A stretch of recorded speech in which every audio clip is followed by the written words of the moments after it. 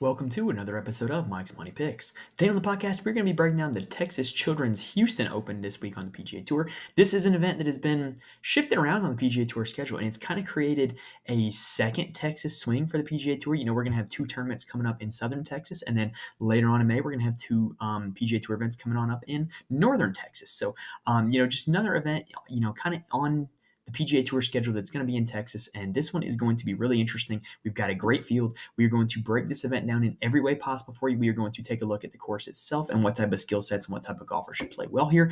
And then we're going to look at the board and try to figure out who we need to be playing or not playing in DFS or betting outright or any kind of other bets or just, playing one and done. So we've got you covered no matter what your game is here this week for the Houston Open.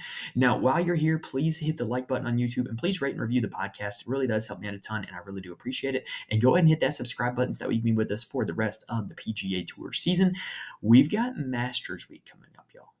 We're going to have a lot of content coming your way for Masters Week because the Masters is my favorite golf tournament on earth. It's one of my top 5 favorite sporting events on the calendar. So with that big event coming up, you're going to want to be here for that. So make sure you're subscribed so that way you can be notified when new episodes drop and you can be the first to view all of the content that we're going to have coming your way for the week of the Masters, which is coming up soon. All right, so let's not dilly-dally and waste any more time. Let's go ahead and dive right into breaking down Memorial Park Golf Course. So what's really interesting about this week is that this is really the first of this exact kind of Houston Open. So the Houston Open has been a long-running event on the PGA Tour schedule, but it has not been at this golf course very long. Memorial Park has only hosted this event in the last 3 years, where it was played there in 2020, 2021, and 2022. Memorial Park did not host a PGA Tour event in the calendar year 2023 because they moved the event from what was normally in the fall swing in November to now being here in the spring in March. So this is really the first edition of this event that has been played in March, especially one that is at this golf course at Memorial Park. Now, traditionally, this has been a very difficult track and it's been a very difficult event. Might it play a little bit differently in a different season than it had in the past? I think that is absolutely a possibility. So we're going to break down just what Memorial Park has been like and what it might be like here this week. So Memorial Park is a par 70 and is over 7,400 yards. That makes it the second longest par 70 on the PGA Tour schedule, trailing only Eastlake. And it has 5 par 3s and 3 par 5s, but the par 5s are not exactly gimmies. They're not easy holes. They're not just like these automatic birdie holes that you see often on the PGA Tour schedule. And the reason why the course is so long is because 5 out of 10 of the par 4s are over 490 yards. That means that with the par 5s that golfers are going to be going for in 2 shots and the long par 3s and the long par 4s, there is going to be a lot of long approach shots here at this course this week. That's part of what makes it so difficult. Now, this golf course has been designed by Tom Doak. It is the only stateside course that is played yearly that is designed by Tom Doak on the PGA Tour. The other course that Tom Doak did design that is played is the Renaissance Club, which is the home of the Genesis Scottish Open. What's real interesting, though, is that this course was redesigned in 2019 with a lot of input from Brooks Koepka. Now, what's interesting about that is normally that a lot of these redesigns that they get a player to consult with, they're normally just, getting a name to try to drum up publicity or try to drum up hype for it, right? Well, I don't think that was the case. I think Brooks actually had a lot of input. We all know Brooks loves his major championships, right? And is just showing up to golf to play in major championships. Well, what they did was they made this golf course play very similar to major championship conditions. In the fall, it is played very firm, very fast. It has tree-lined fairways, but the fairways themselves are not narrow. There's pretty wide landing zones here on this course, and the rough is not very penal. So as long as you don't have a big miss, you're not going to be dealing with the trees.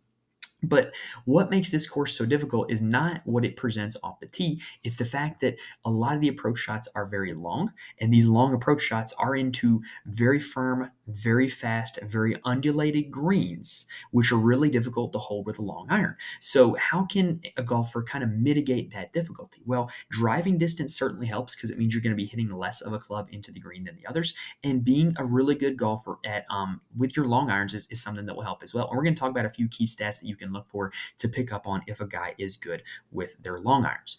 Now, traditionally, these Bermuda greens have been very firm and faster at this course. They're also generally elevated from the rest of the golf hole, meaning that you're going to have to get a shot up in the air to land on top of them. And if you have too much roll, it's going to roll right off and down a hill.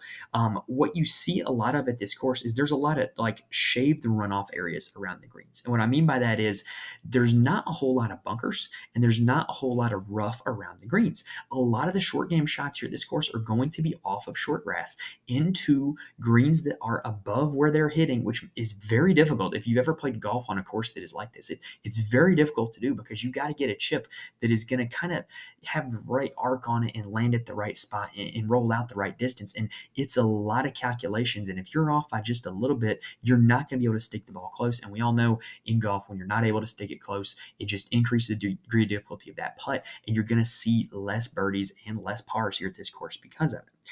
Now, I do think there are a lot of things that you can look at that will help mitigate some of that difficulty. One thing to also consider, I don't think the greens are going to be as firm and as fast this year. With it being in March, you're going to see the kind of greens this week that we have seen the last 2 weeks on the PGA Tour in terms of the Bermuda grass with a Poa trivialis overseed. I've said this a few weeks now. I'm no agronomy expert, but these are the same types of greens that you see at TPC Scottsdale, at the Pete Dye Stadium course, at TPC Sawgrass, at the Copperhead course. What it's designed to do is to, kind of fill in a dormant Bermuda. And it makes them really smooth and really carpety. And it's just a different surface to putt on. And some guys, Scotty Scheffler, have had a really good knack for putting on that type of green. So I think that with the green grass being slightly different this year, I do think that that's going to make the short game a little bit easier and definitely make it slightly different than it has in years past. Now, when we look at the key stats here at Memorial Park, one thing you can look at is what guys did last year when they won, and look at the types of guys who have won this event. In the 3 years that it's been at Memorial Park, Carlos Ortiz, Jason Kokrak, and Tony Finau have been the winners. All three of those guys are elite drivers of the golf ball. All three have had success in other courses in Texas, and all three have had a lot of success in firm and fast conditions, right? That's no real surprise. And then when you look at the leaderboard last year, one thing that really interested me was that pretty much everybody at the top of the leaderboard gained strokes around the green and gained strokes putting. With as difficult as this course generally plays, if you're not getting up and down, you're going to be losing strokes to the field. In fact, last year at this course, only 3 golfers who finished in the top 10 lost strokes putting, and that was Adam Hadwin, Joel Damon, and Scotty Scheffler. So pretty much you're going to have to be either elite tee to green or really good in the short game if you want to win here at this golf course. Now, I do think you can look a little bit at course history here. Like I said, I'm not going to I wouldn't say that course history is going to be super predictable this week with it being at a different time of year than what we're used to. But the best golfers at this course, last year you had 2 guys debut and finish in the top 3. That was Tyson Alexander and Ben Taylor. But out of everybody who's played it all 3 years, Tony Finau is the top dog. He has a win, a T24, and a missed cut. Joel Damon has played here 2 years and finished T5 and T9 in both years. After that, guys who have played this event more than once who have great history. Alex Smalley has 2 top 15s. Scotty Scheffler has not finished worse than 32nd in all 3 editions. Aaron Rye has 2 top 20s. Mackenzie Hughes has 3 top 30s. And then Steven Yeager, T35 and T9. So definitely an eclectic group of names there that all have a varying kind of skill set. But what I think you're kind of seeing the trend of is pretty much you're either going to have to be long off the tee and good with long irons or an elite short game player. Those are kind of the 2 pathways to being successful here at this course. And so we talked about our key stats every single week here on this PGA Tour season. And so my key stats from Memorial Park is I want to see driving distance, as we talked about. That's going to help you out a lot this week. Club head speed and apex height are 2 metrics that I like to use. This is generally indicative of people who are good at long iron play and who are good at getting their ball to stop on greens like this one where you're going to have runoff areas. If you're getting the ball higher in the air at a faster speed, that is going to allow it to come to rest quicker. So I do think that those are 2 traits that are going to help out this week. Strokes gains approach is pretty much going to be important every single week. And then I do want to look at scrambling and bogey avoidance as well for around the green. Another thing I think you can look at is greens in regulation gained. Are they hitting more greens than the rest of the field. Now, in terms of comp courses here for this course, I think there is a lot of courses that kind of take one or two characteristics. I don't think there's a true like brother or sister course. So for my comp courses, I have Southern Hills, which is kind of another linksy style, elevated green, shade grass short areas, par 70 difficult course that hosts the PGA Championship in 2022. I think that's the best one-to-one comparison. I think you can look a little bit at all Texas courses. That includes Colonial, TPC San Antonio, TPC Craig Ranch, the previous hosts of all the Texas events. I think you can look at those as well, just because Texas golf is usually firm and fast, a lot of wind. You kind of see a lot of the same names pop up there. Riviera Country Club, and I think works as well because you have those short game areas, like we talked about here with the short grass, and you've seen a lot of crossover success there. Tony Finau's had a lot of success at both those venues. Same deal with Torrey Pines and Vedanta Vallarta. Those are two courses where off the tee they're very forgiving, and you can kind of spray it a little bit, but you're going to have a long iron into the green, and you're going to have to be able to get up and down or make birdies because those are both courses that feature very large greens. All right, so let's go ahead and take a quick breather, and then we're going to take a look at the rabbit hole stats for the week. All right, so if you've been with us for about the past month now, you are aware of the tool that we have started using called the Rabbit Hole. It is a product by BetSperts Golf. I am a big fan of this product. It allows you to really filter out and differentiate a lot of different conditions that really allows you to get creative and really hone in on certain skill sets and certain characteristics that you want in picking golfers for DFS betting and when it's done, and any other game you're playing for that matter. So I do want to look at a few stats from the Rabbit Hole this week before we go look at the board. So the first thing that I want to look at in general is just who are the best approach players and who are the best players in total here recently on the PGA Tour. And no surprise, the top 10 golfers in the last 30 round strokes gained total starts with Scotty Scheffler and then Wyndham Clark, Alex Noren 3, Sahith Theegala 4, Tom Hoge number 5. If we flip it to just approach though, which is important every single week, Tom Hoge number 1, followed by Scotty Scheffler, Keith Mitchell, Wyndham Clark, and Tony Finau rounding out the top 5. What I do want to also look at while we've got just the general conditions here is a few miscellaneous metrics, which are what we talked about earlier with, what are some things that you can look to identify for golfers who are good at long iron play, and one of them is apex height. So the top 5 in apex height this year have been William Furr, Chris Gotterup, Thomas Dietrich, Kevin Chappell, and Jason Day.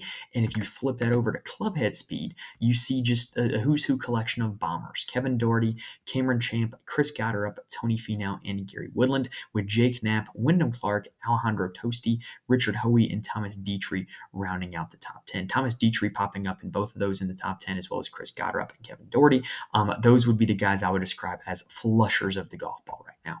Now, another stat that I do want to look at in general is just bogey avoidance. So who is able to save par better than anyone else in the field? And the top guys in bogey avoidance in this field are Henrik Norlander, Scotty Scheffler, Alex Noren, Adam Long, and Ben Silverman. It's very interesting to me that Scotty Scheffler pops up as second on that, even though we all know the woes that he has had putting, but he's just so good at chipping that even when he misses the green, he's able to find a way to get up and down, and the putts that he misses are often for birdie and not for par.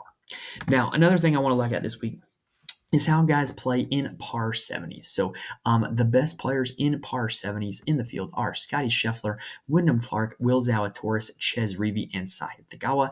That's one I want to look at because you're not going to have a lot of opportunities to score on par 5s, and scoring tends to be a little bit tougher in general on par 70s. Now, we're going to go from tee to green here now for not yet. We're going to look at difficult scoring conditions, which I do expect this to be. So the top 5 in difficult scoring conditions are Scotty Scheffler, Will Zalatoris, Wyndham Clark, Sahith Theegala, and Steven Yeager, with the top 10 being rounded out by K.H. Lee, Tony Finau, Justin Suh, Joseph Bramlett, and Ben Griffin. Now we're going to go tee to green with different attributes that I expect to help out. Starting with off the tee and then working our way down. So who are the guys who are good at gaining strokes off the tee when there is short rough, meaning there's not a whole lot of penalty for missing the fairway, right? So it means generally that you're going to be able to bomb driver a little bit more. And so the guys that are best in that category are Scotty Scheffler, Luke List, Joel Damon, Gary Woodland, and Keith Mitchell, with Cameron Champ just barely finishing outside the top 5. And then after that, I want to look at approach. on long courses and big greens because these greens are quite large and this course is quite long for a par 70. So the leaders in that category, Scotty Scheffler, Tom Hoge, Tony Finau, Andrew Novak, and Jake Knapp are your top 5. If there's a name that's been popping up quite a lot, you're not the only one that's noticed, I promise. Now, next up, I do want to look at around the green play. So in general, scrambling on large greens, who is the best? William Furr, Siwoo Kim, Aaron Baddeley, Ben Silverman, and Grayson Sigg. William Furr, it's kind of a red flag that he only has 4 rounds, but this is a newly promoted golfer from the Korn Ferry Tour, so not a whole lot of data to go off of for him. Now, what if I do look at around the green play in general still, but from short grass? So not from the rough, not from a bunker, well, from like one of these shaved short grass areas that we're going to see here this week. And the top in the field in that category, it's a lot of Euros, surprisingly. Alexander Bjork, Thorbjorn Olesen, Doug Gim, Jorge Campillo, and Alex Noren as your top 5, with Grayson Sigg, Kurt Kitayama, Joseph Bramlett, Taylor Moore, and Scotty Scheffler rounding out the top 10. You know I had to get Scheffler in there one way or another, right? Now, let's also look at strokes gained putting on all the courses who have similar grass to this one. And the top 5 are Sam Ryder, Taylor Montgomery, Ben Griffin, Aaron Baddeley, and Justin Suh. Now, last one for before we take a look at the whole model, I just want to look at strokes gained Texas. So who are the best golfers in this field in the state of Texas in the last 3 years? And that is Scotty Scheffler, Alex Noren, Tony Finau, Daniel Berger, and Gary Woodland as your top 5. And then I threw together a mismatched list of comp courses, and the best golfers in the field in those comp courses are Will Zalatoris, Tony Finau, Scotty Scheffler, Jason Day, and Jake Knapp. Now, who is going to pop up as number 1 when we throw all that together along with a few other stuff into a custom model? And well, the first run of the model, to nobody's surprise, popped out Scotty Scheffler as my number 1 player. It is currently not loading if you're watching on YouTube though, but I can tell you for a fact, number 1 is Scotty Scheffler. I need it to load. I'm going to refresh the page. So after Scotty Scheffler, though, the round out in the top 10 is actually most of the golfers who are priced near the top of the board in the betting market and on DraftKings. And so those are it should really not come as that many surprise. I think I did a pretty good job on the model given who came out at the top. 2 is Wyndham Clark, followed by Tony Finau, Jason Day, and Steven Yeager in the top 5. Rounding out the top 10 is Siwoo Kim, Jake Knapp, Sahith Theegala, Patrick Rogers, and Billy Horschel. The first golfer under $8,000 that popped up in my model was Ben Griffin at 17, followed by Chris Gotterup at 18. And then Andrew Novak, Taylor Montgomery, and Doug Gim all popped up around 20 as decent value plays. So those are just some names I'm going to be looking out for this week. But now that we've seen all the stats, let's go ahead and take a look at the board and see who we like. Now, also, with this model, this is just my Monday version. I generally tinker with it throughout the week, and on Wednesday, I have a finalized version. On Wednesday, I post my final model top 10 as well as my DFS core and lineup strategy to my Patreon, patreon.com/MikesMoneyPicks. So if you want to get that for every PGA Tour golf tournament, it is $3 a month. And I think that it's pretty reasonable because we're also doing a ton of college basketball content right now as well. So if you want that list, head on over to Patreon and go ahead and get access to that. All right, now let's take a break and then let's take a look at the board itself. All right, so looking at the board, DraftKings has done the unthinkable. Betting markets have done the unthinkable. Scotty Scheffler is listed as $13,000 on DraftKings. He is listed as a 3-1 favorite to win this event. And I gotta say, I kind of get it, right? Like he's won back-to-back events since switching to that mallet putter. His putting woes have been cured. He was already the best tee to green golfer in the world. He seems to have no holes in his game right now. But you got to remember, even Prime Tiger didn't win like 1/3, like he won about 1/3 of his events. And Scotty Scheffler's already won back-to-back. So what are the odds he does it again? Well, judging by the market, it's about 33%, right? So I really struggle with this one. I think I'm definitely going to play him in DraftKings. I will not bet him outright, though. And in fact, because there is such a threat he wins this tournament, I think the winner without Scotty Scheffler market in the outright betting market is actually a solid one to go with this week, because if there's about a 30% chance he wins this tournament, it's not a 30% reduction on the odds for everybody else. So I think the math actually bodes well for that. Now, for Scotty Scheffler, right, to be $13,000 on DraftKings, it's quite a lot. It's $2,100 more than the next golfer. On FanDuel, he is not at such a gap from the rest of the competition, so he's much more reasonable to play on FanDuel. But with the new $5,000 range on DraftKings, I absolutely think you can play him. Like, I think there's more than enough value plays to get there, right? Like, with him being at $13,000, if you click him into a lineup, you have $7,400 average salary remaining, which there's plenty of guys $7,400 and below that you can get to. Even if you wanted to go with another one of the big dogs like Wyndham Clark, you still have $6,500 remaining average salary. And there's plenty of guys down there you can go get because there is a $5,000 range. So I absolutely think that playing Scotty this week is the move in DraftKings. If you were to fade him, you would need him to come in like his floor performance, which is like 10th. And then you would also need to get right playing the other guys. And I think it's just much easier to just go ahead and click Scheffler and try to get the other 5 guys right than try to get the other 6 guys right. So I'm going to be playing a lot of Scheffler this week. One thing that I think is interesting in terms of DraftKings is once you have Scheffler, trying to find the predictable way that people will build their lineups off of this is going to be the strategy. What I'm probably going to be doing is I'm probably going to be taking Scheffler and then taking one of the other big dogs here in this tournament, of which I think there are 4. You have Wyndham Clark, who is coming off of back-to-back runner-up finishes to Scotty Scheffler in elevated events where he has pretty much gone shot for shot with Scheffler. You have Sahith Theegala, more on him in a second. You have Will Zalatoris, who's a great long iron player, had great recent form this calendar year, generally plays well in the state of Texas also. And then you have Tony Finau, who has won this event, coming off of a disappointing miscut at the Valspar, but his approach play has been really solid, and he's also had a lot of success in the state of Texas. But if I were to play any of those 4, though, I'm picking Sahith Theegala. His recent form is just absolutely incredible.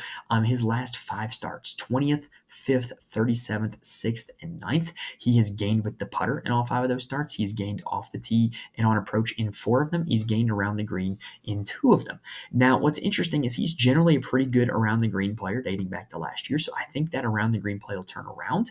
And you look at his history at this event, he finished 22nd here last year and was outstanding around the green. He's a really crafty short game player that I think that this bodes really well for him. And the fact that his weakness is accuracy with the driver, and that's not really punished all that much here at this course, I think this is a great spot for Sahith, and I'm definitely going to be starting a lot of lineups this week with Scotty and Sahith, and I think Sahith makes for a great outright bet to win this tournament.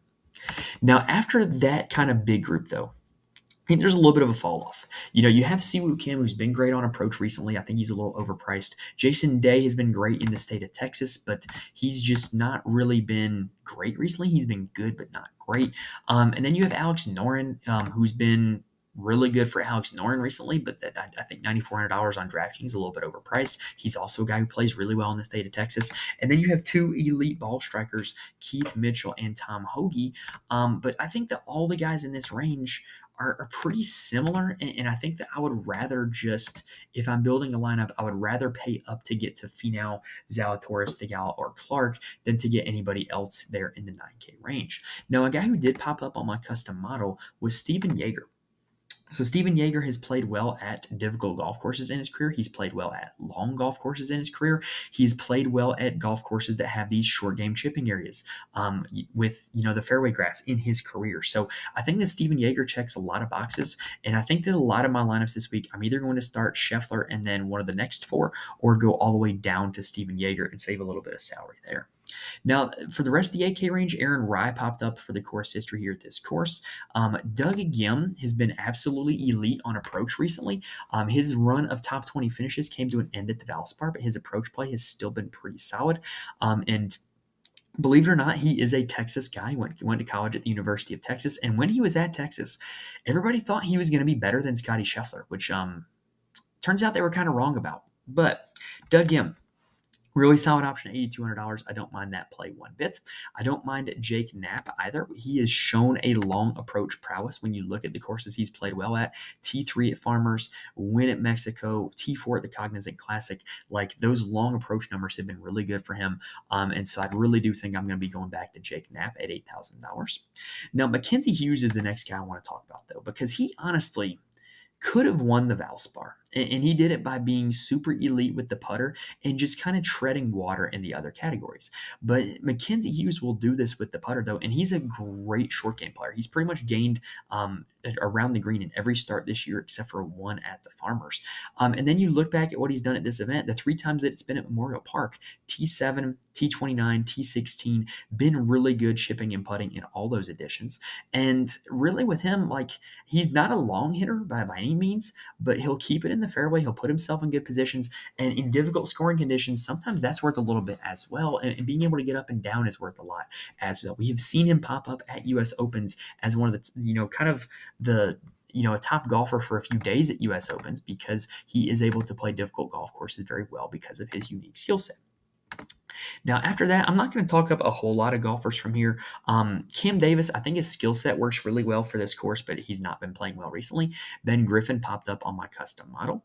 Akshay Bhatia, I'm going to play Akshay every week. He's in, y'all. T17 at the Valspar. I think he's back, and I think this is a course that fits his skill set really well with it being a long iron-driven golf course. And then Luke List has played well at a lot of my comp courses. T2 at Riviera. He has won at Torrey Pines before. This is a guy who's really good at driving the golf ball, and that's going to put him in a really good position this week. And if his short game shows up, he does have winning upside.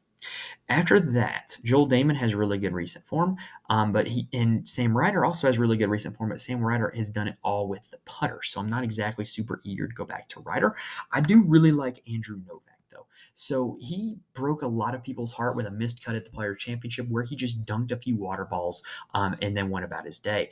But he's back to being the player that we thought he was before the Players. Like, he was elite on approach at the Valspar Championship, gained strokes around the green and putting as well, en route to a T17 finish. And I think he can continue to be that guy, which he has shown us to be throughout this year, where he's an elite approach player, elite around the green player, and can be up and down and hit or miss off the tee and putting. But if all 4 of it shows up, I do think he has the upside to win this event at a course that is going to demand a lot from approach play.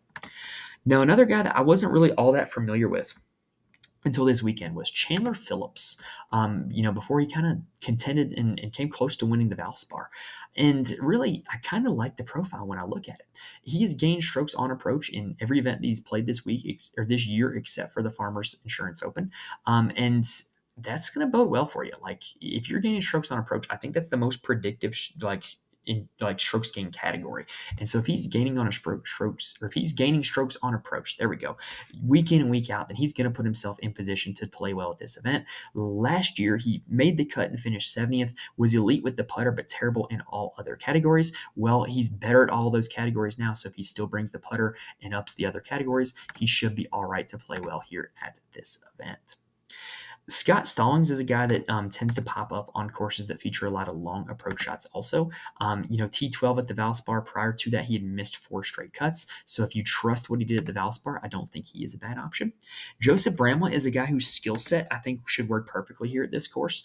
He is a great driver of the golf ball. He is great in terms of long approach play, and he has shown that at courses that require long approach play. T25 at the Farmers, T38 in Mexico, T48 at the Cognizant.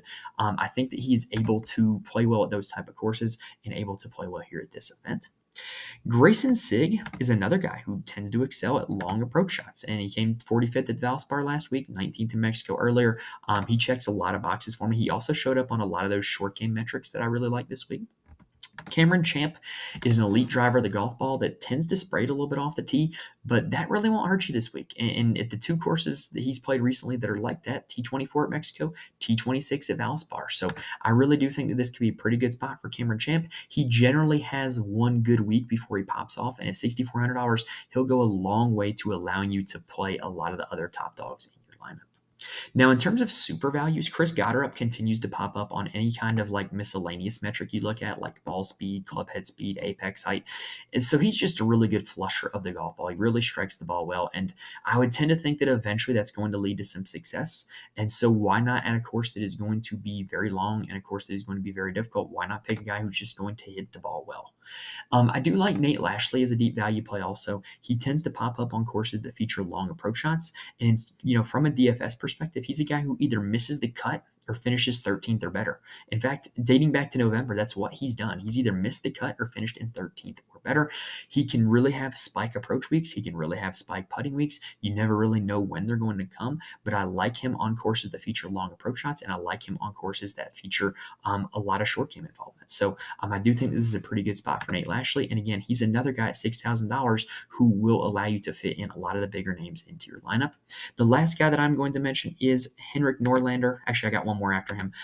He's been really good recently, like deceptively. 13th at Mexico, 15th in Puerto Rico.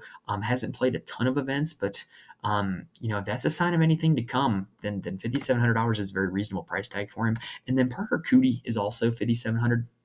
He's a Texas guy, went to the University of Texas, and has just been kind of like on a little made cut roll since the start of the calendar year, only missing the cut at the American Express and at the Puerto Rico Open. And at $5,700, if you just get a guy who makes the cut, that will pay off his price tag. All right, so let's take a little bit of a breather here, and then let's talk about the one and done strategy for the week.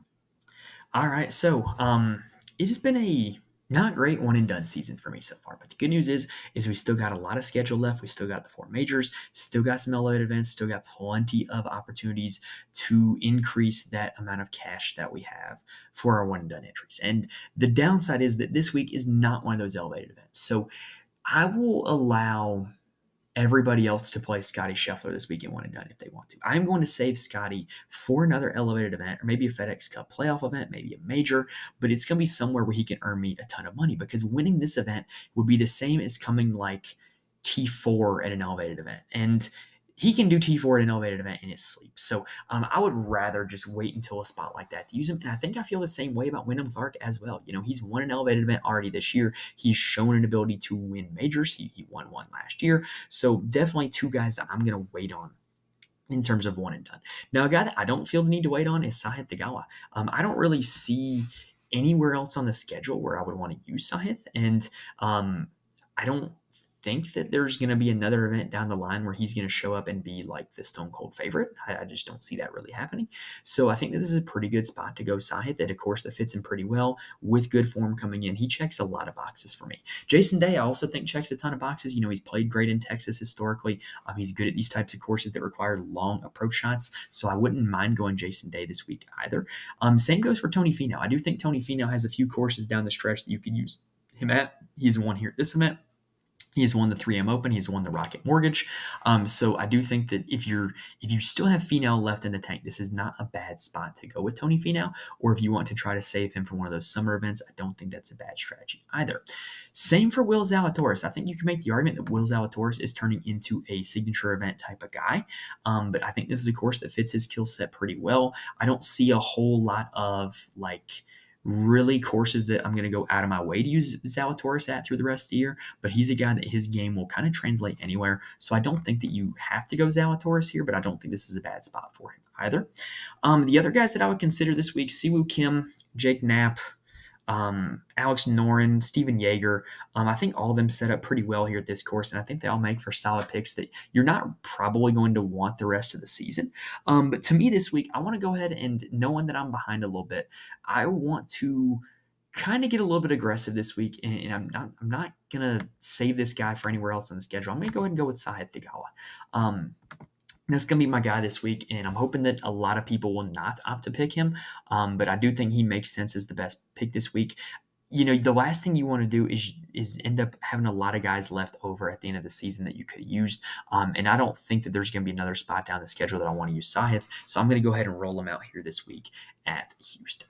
All right, so that does it for our 2024 Houston Open preview. Hopefully, we're able to give you guys plenty of information that's going to help you pick the winners in DFS, outright betting, and one and done this week. If you like what you saw in this video, please hit the like button for me. It helps me out a ton. Please rate and review the audio if that's how you're listening as well. And then also subscribe to the channel, subscribe to the audio feed. That way you can be with us for the rest of PGA Tour season, including Masters Week, which is coming up in 2 weeks. The Masters, a tradition unlike any other. It's the best, and I love it. And there's going to be a ton of content coming your way for it. So make sure you're subscribed so you can be here for that. All right, so that does it for this week, y'all. Best of luck to you with all the picks and the bets for the Houston Open. Otherwise, thank you guys for listening, and I will see you guys next time.